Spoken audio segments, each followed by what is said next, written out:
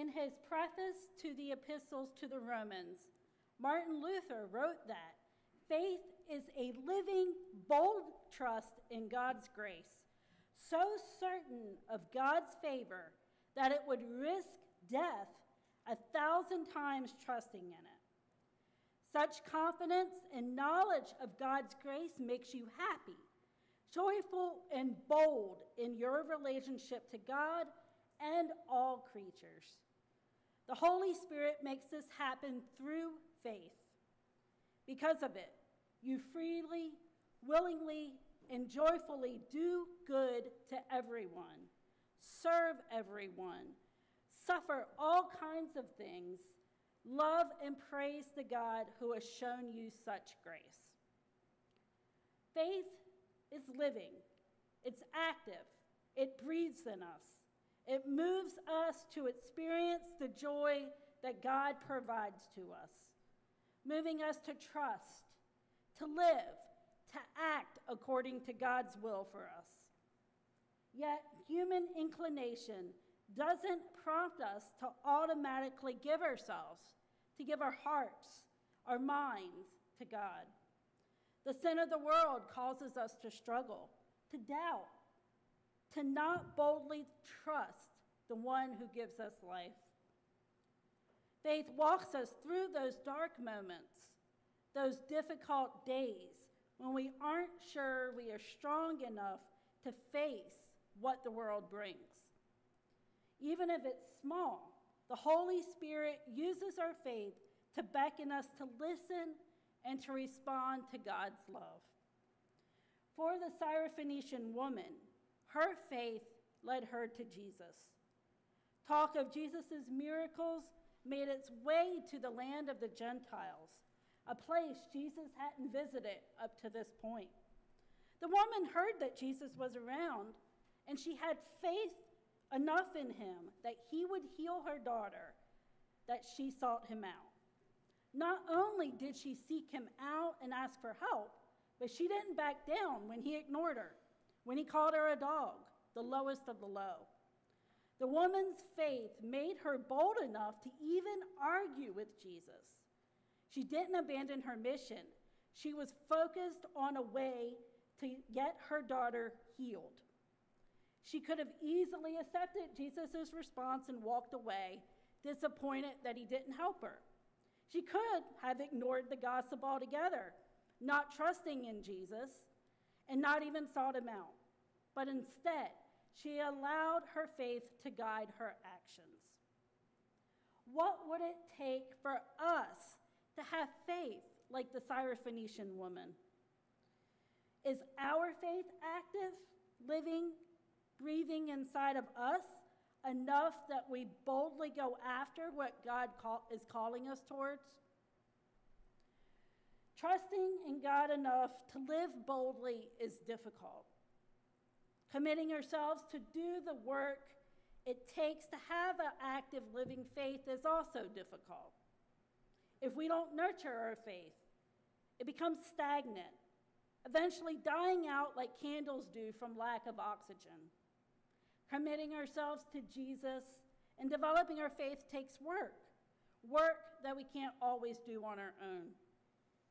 That is why God calls us into community with each other, so we can help each other have a vibrant, active faith.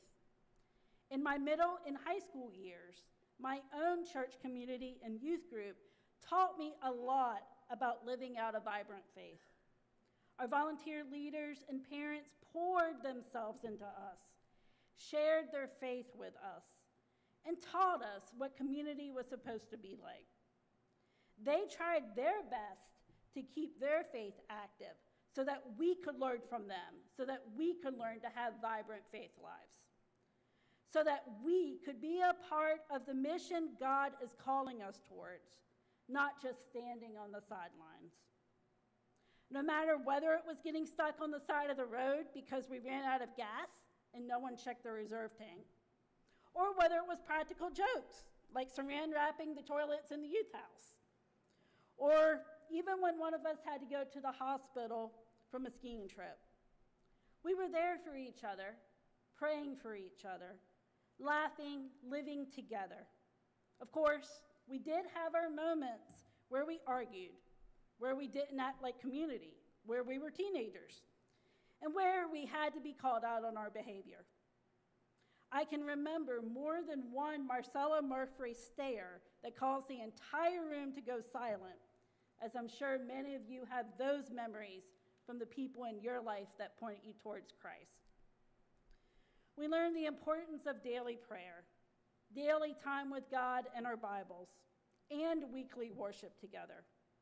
But we also learned the importance of living out our faith, the doing and the being part of discipleship. We learned to lean into God's grace and experience incredible joy, even during the pain of losing loved ones, even in our own youth group, when we were angry, when we were frustrated. God doesn't call us to sit by and only say that we are committed to Christ. God calls us to get up, to take that step, to live boldly, and to live out our faith together. God calls us to be in relationship with each other and with God.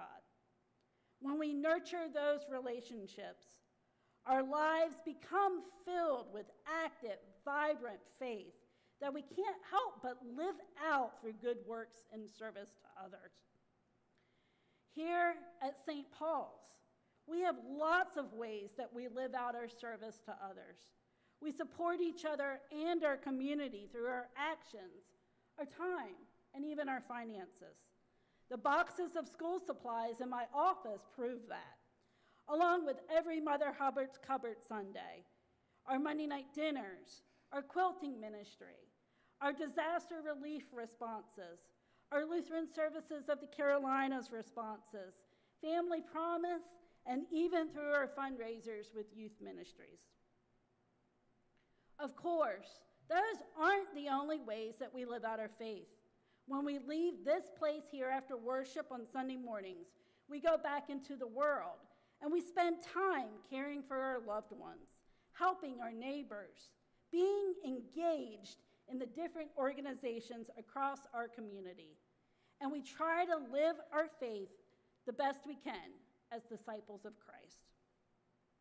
So, it should be easy to live out our faith and have good works come forth, right? It should be easy to be bold, to move like the Syrophoenician women, not giving up, finding Jesus.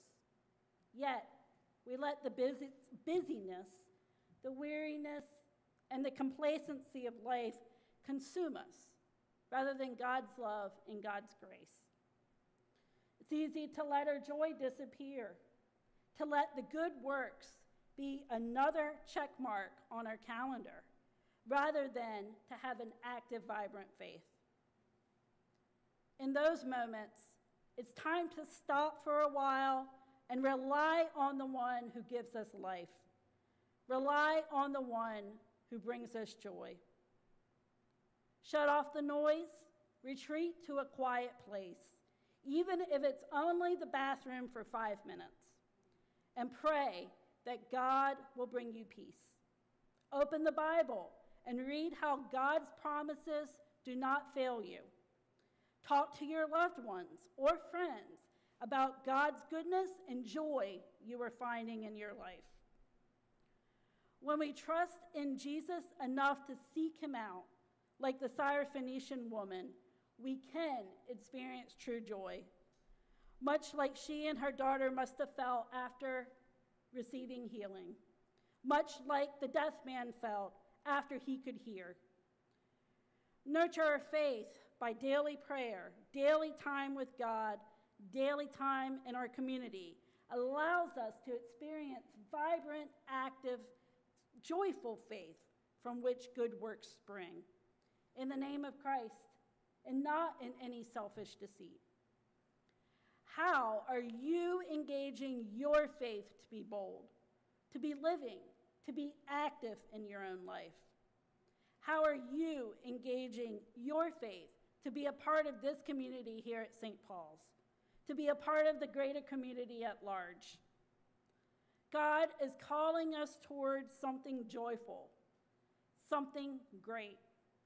Let us trust in Christ as we continue our journey of faithful believers together.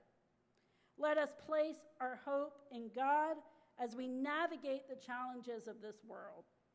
Let us experience the true joy that comes from serving and following Jesus. Amen.